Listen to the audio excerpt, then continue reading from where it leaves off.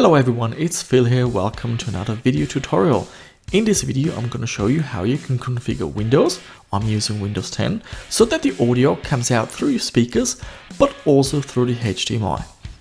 Usually, if you go to your playback devices, you have to choose which device outputs your sound.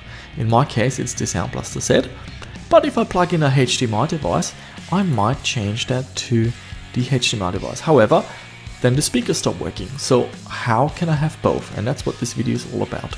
So just make sure that under the playback devices, you have your favorite device configured. In my case, it's the Sound Blaster Z. And then you want to go to the recording tab. And it now depends what sound card you have. It might be called stereo mix or something like that. In my case, it's called What You Hear.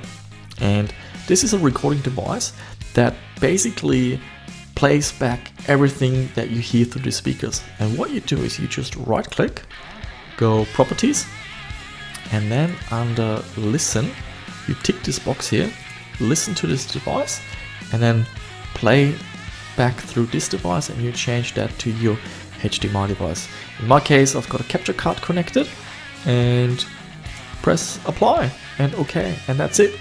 And the sound is gonna come out now through the speakers as well as through the HDMI. And that's it. Thanks for watching.